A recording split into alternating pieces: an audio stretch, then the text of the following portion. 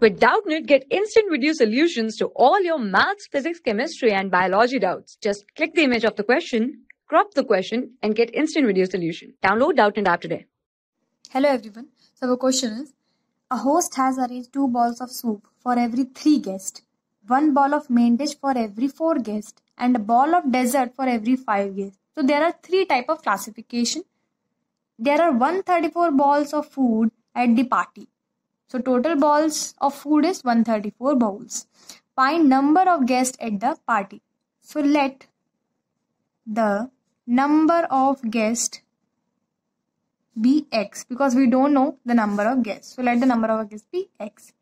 So first of all, soup bowls is, for every 3 guests there are 2 balls of soup. That means 2x by 3. That is, for every 3 guests there are 2 balls of soup. Now for main dish, a ball of main dish for every 4 guests, that is x by 4. And for dessert, it's again x by 5, because a ball of dessert for every 5 guests. So adding up, we have 2x by 3 plus x by 4 plus x by 5 is equals to 134, because total number of balls are 134.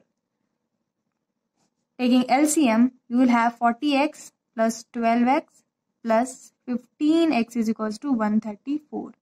So from here, you will have x is equals to 134 into 60 divided by 67.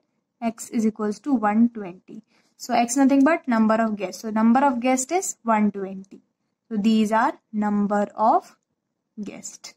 And this is your answer. Thank you. For class 6 to 12, IIT JEE and NEET level.